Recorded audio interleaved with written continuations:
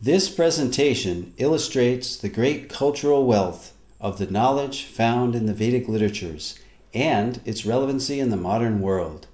We will show, by means of high-tech research techniques, that statements and materials presented in the ancient Vedic literatures agree with modern scientific findings, and they reveal a highly developed scientific content.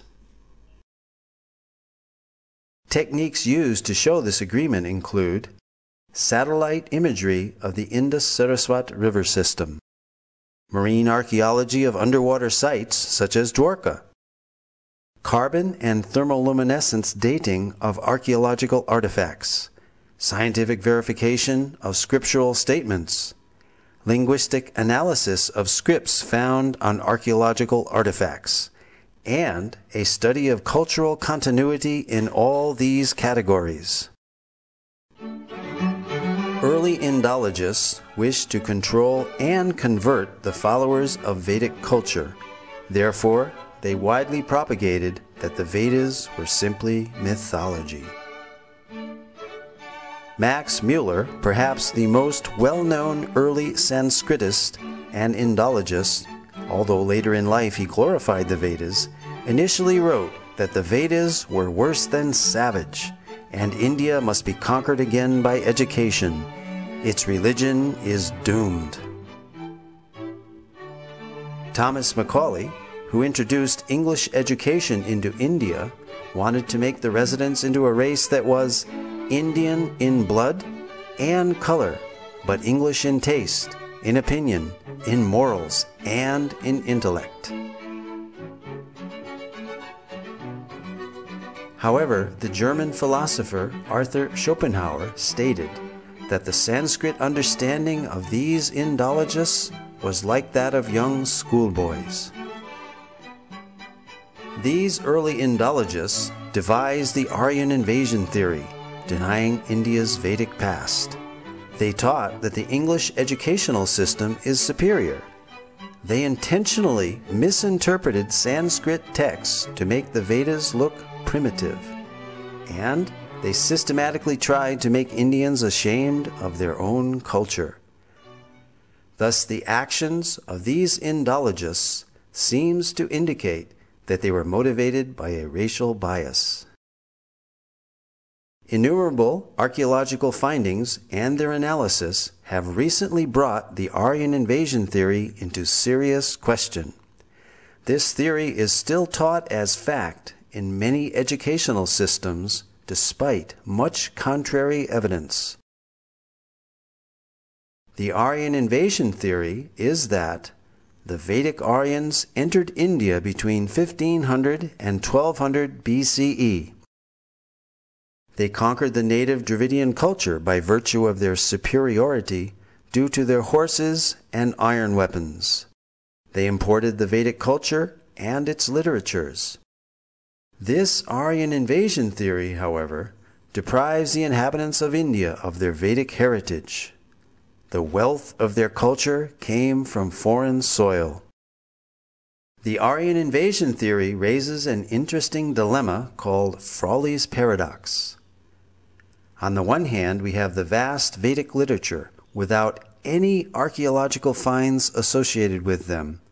And on the other hand, we have 2,500 archaeological sites from the Indus-Sarasvata civilization without any literature associated with them. A preponderance of contemporary evidence now seems to indicate that these are one and the same cultures. This certainly eliminates this paradox and makes perfect sense to an unbiased researcher. Facts which cast serious doubt on the Aryan invasion theory are: there is no evidence of an Aryan homeland outside of India mentioned anywhere in the Vedas. On the contrary, the Vedas speak of the mighty Sarasvati River and other places indigenous to India. To date, no evidence for a foreign intrusion has been found, neither archaeological, linguistic, cultural, nor genetic. There are more than 2,500 archaeological sites, two-thirds of which are along the recently discovered dried-up Sarasvati River bed. These sites show a cultural continuity with the Vedic literature from the early Harappan civilization up to the present-day India. Several independent studies of the drying up of the Sarasvati riverbed all indicate the same time period of 1900 BCE. The significance of establishing this date for the drying up of the Sarasvati River is that it pushes the date for the composition of the Rig Veda back to approximately 3000 BCE as enunciated by the Vedic literature itself. The late dating of the Vedic literatures by Indologists is based on speculated dates of 1500 BCE for the Aryan invasion and 1200 BCE for the Rig Veda, both now disproved by scientific evidence.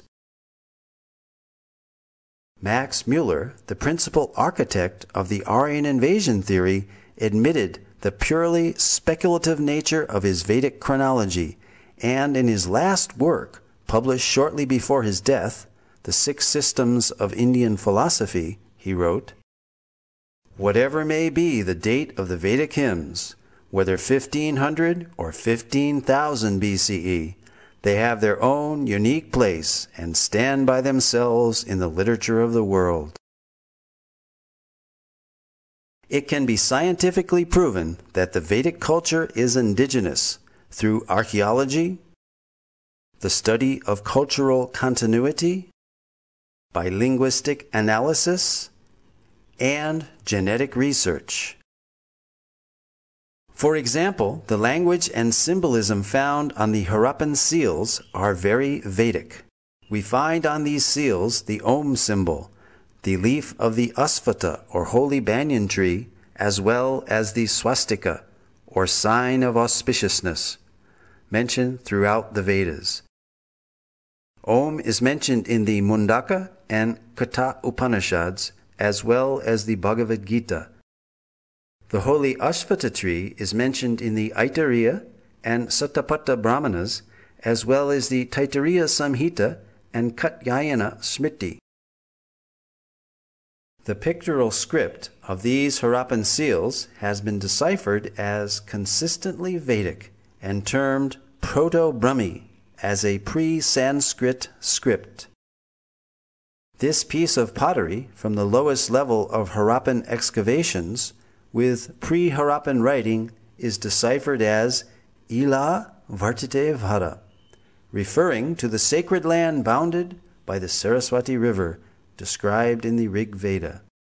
Additionally, other archaeological finds are culturally consistent, such as the dancing girl, whose bracelets are similar to those worn by women of northwest India today, and the 3 stone Shiva lingas found in Harappa by M.S. Vats in 1940. The worship of the Shiva linga is mentioned in the Mahanarayana Upanishad of the Yajur Veda and is still ardently practiced today. The Vedas were maligned by early Indologists because of their disagreement with their Eurocentric colonialist worldview, a view which produced and depended on the Aryan invasion theory. The fact that the Aryan invasion theory has been seriously challenged recently by scholars and Indologists adds credence to the Vedas as viable, accurate, and indigenous sources of information.